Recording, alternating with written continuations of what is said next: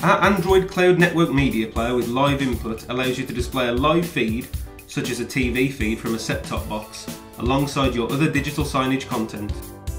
The following example shows how to connect your TV set-top box to the media player and then the media player to your screen via HDMI. Begin by inserting the power cable into your media player and powering it on from the mains.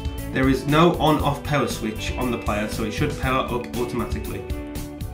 Then connect your TV set-top box to the media player via HDMI. Insert one end of the HDMI cable into the TV box,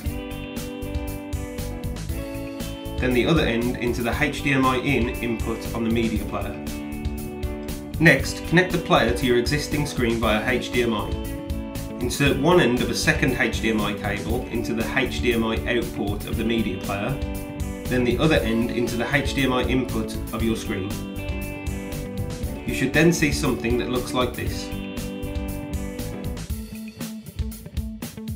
Once you've connected your media player to the internet, you can then update it and change the layout of your content.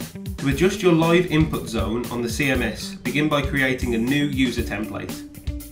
Then select the Picture-in-Picture or PIP tool and set the size and shape of your live TV feed.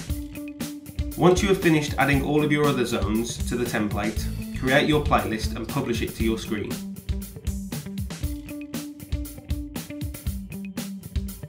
It really is that easy to integrate your TV feed with the rest of your digital signage content.